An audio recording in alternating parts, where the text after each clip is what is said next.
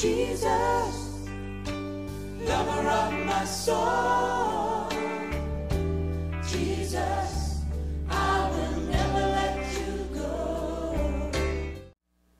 Good morning, students. I'm your anchor, Nadia, Boneza. And I'm your co-anchor, Shimabukuro, with your morning news live broadcast. Today's Thursday, April 12th, day 1. Please stand for prayer. In the name of the Father, and the Son, and the Holy Spirit, amen. Dear Heavenly Father, we thank you for giving us another day to glorify your name.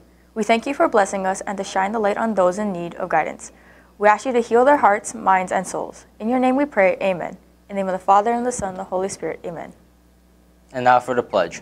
I pledge allegiance to the flag of the United States of America and to the republic for which it stands, one nation, under God, indivisible, with liberty and justice for all. You may be seated. We will be having a modified schedule tomorrow. We will be participating in our annual Christian Music Festival in the gym right after homeroom. Please refer to your portal for the schedule.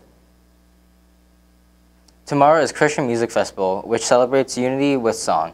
There will not be free dress tomorrow. Come in your school uniform. Once again, there will be no free dress tomorrow. The next outdoor club meeting will be next week, Tuesday, April 17th in room 221. We will be scheduling our next 2 activities.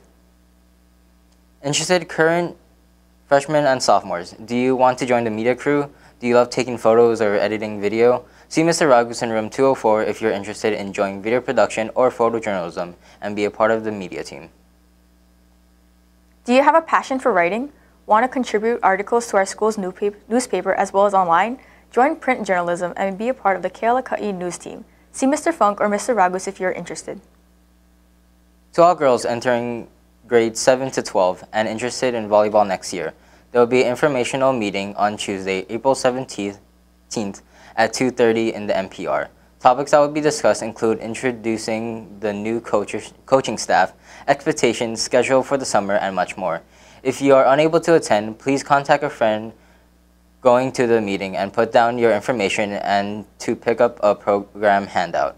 We are looking forward to meeting everyone and to usher in a new year together. And that's your morning news. I'm your anchor, Nadia Boneza. And I'm your co-anchor, Shimabukuro, with your morning news live broadcast. Have a great day and a great week in the spirit of joy. Jesus, lover of my soul.